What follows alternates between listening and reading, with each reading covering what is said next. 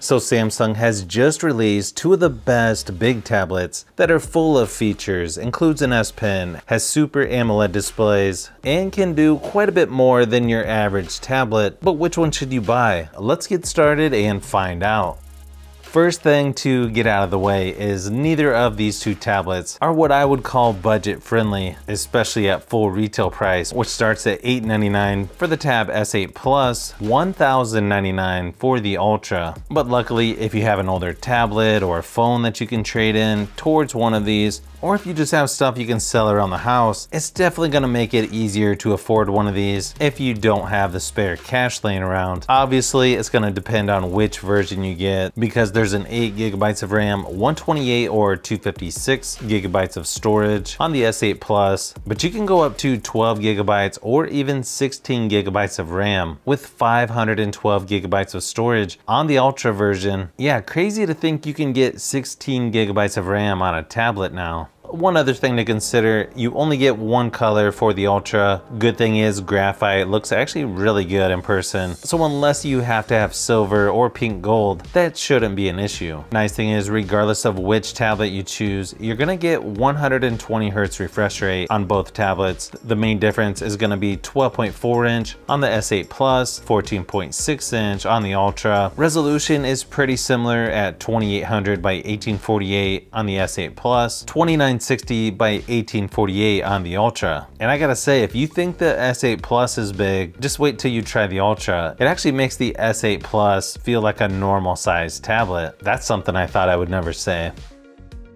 You're also going to get a bigger 11,200 milliamp hour battery on the S8 Ultra versus 1090 milliamp hour on the S8 Plus. But in my battery drain test, I still got about the same 7-hour battery life, which is just above average compared to other tablets I've tested. So not bad considering how big these tablets are, but I was sort of hoping they would last a little bit longer. You still should be able to get through an entire day with normal usage, probably a day and a half or 2 days if you turn the screen brightness down. Probably one of the best new features to me is going to be the 45-watt super fast charging. I mean, it's just what it says. It's super fast. I forgot how much I love fast charging since I haven't used my OnePlus 9 in a while, but wow, it's fast. Just when I was comparing it to my 35-watt charger, the 45-watt was like an hour faster, and the battery wasn't even all the way dead.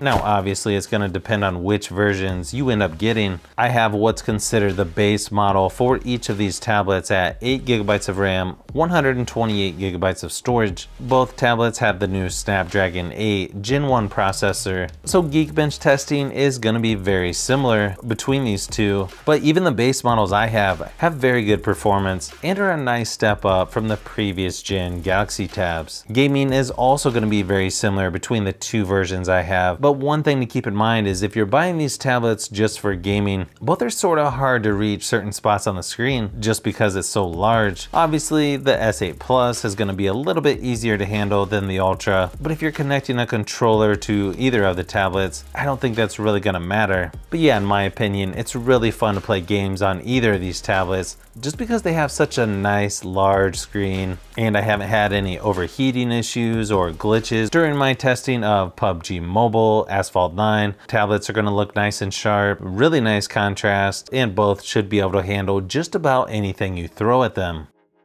Both of these tablets are currently on Android 12, One UI 4.1 as of this video, and as you could guess, it's going to be a very similar software experience. You can use split screen to be a little more productive, or even switch to Samsung DeX on both tablets, and it really is getting a lot closer to making it feel like a regular laptop. If you have the official keyboard case from a Tab S7 Plus, nice thing is that's going to work on the newer Tab S8 Plus as well, since they're the same dimensions. And then unlike with iPads, where they make you pay extra for the Apple Pencil, nice thing is you get the S Pen included on both tablets. It's really good for drawing, writing notes, and it's nice to just move around the software using the S Pen. You also get a ton of other features like Air Actions to control the camera app. Then you just snap it right onto the magnet on the back of the tablet to charge it back up.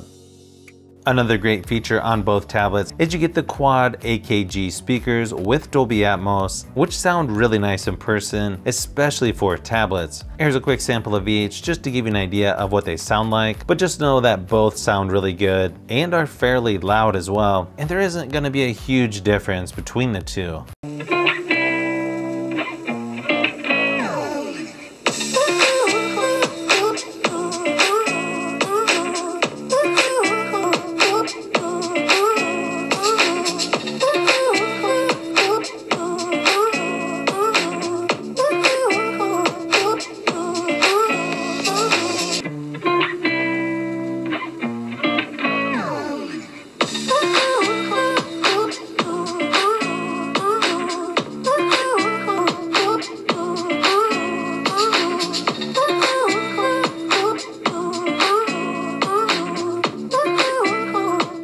And then if you want a tablet for things like Zoom meetings, Google Duo, whatever video conference app that you're using, these two are going to be some of the best options out there as far as tablets go. You get a 12 megapixel ultra wide front facing camera on both, and then an extra 12 megapixel front facing on the Ultra. And then you get the same dual camera setup on the back with 13 and 6 megapixels for each. You're also going to get the new auto framing, where if you move around a lot, the camera automatically centers you within the frame. You can turn that on or off on either one. Definitely a nice feature to have on both tablets. I still don't think the cameras on here are quite as good as say flagship phones, but still really good quality for tablets. Here's a quick sample of each just to give you an idea of what to expect.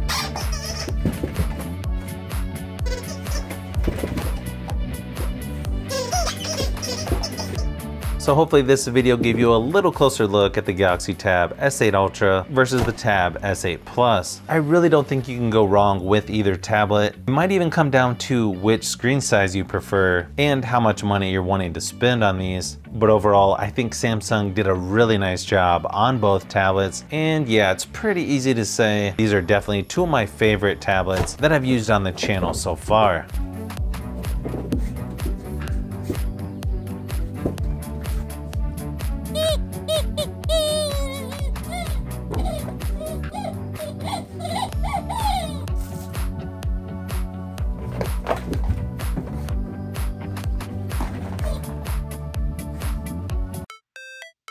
So if you've made it this far into the video, you may want to say thanks by subscribing, and don't forget to give a thumbs up if this video was helpful. This is Brian from Fishbee Productions. Thanks for watching, and I'll see you on the next one.